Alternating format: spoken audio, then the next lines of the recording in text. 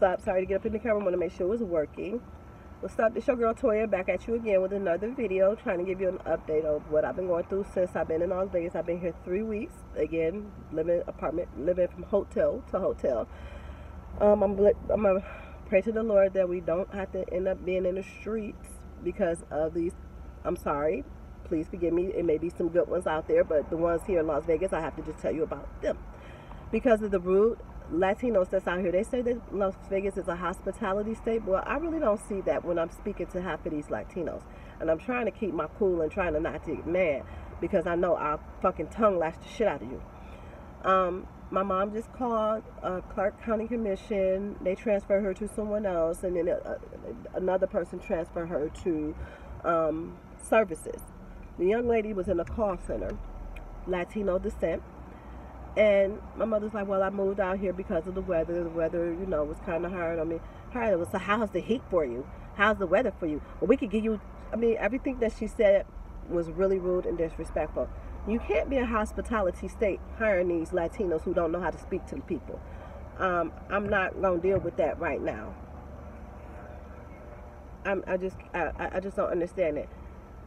I am the type of female, I will cuss you out and be ready to fight. You will not talk to my mama with disrespect.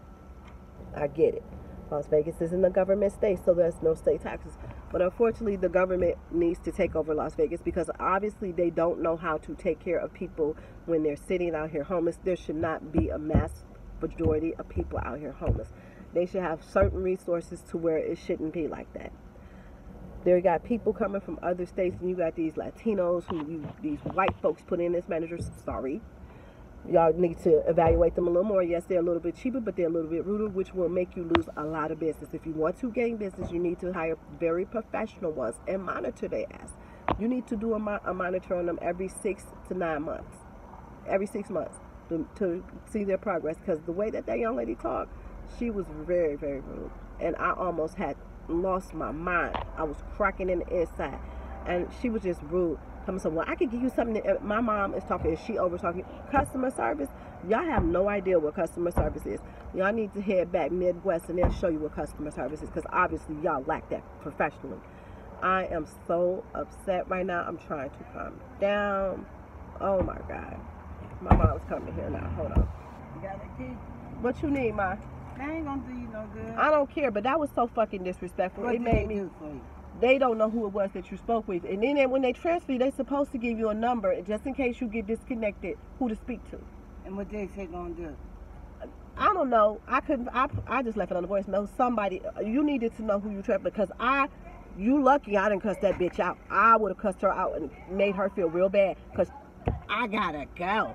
I know you want to vent, but I gotta go. That's not customer service. Huh? Not one bit. That's not customer service. I would have been to slap the shit out that bitch. If I didn't, they only do it when you're on the phone because I've been to beat these hoes' ass. I know. Don't open that. Oh. I just don't understand. They just so fucking rude.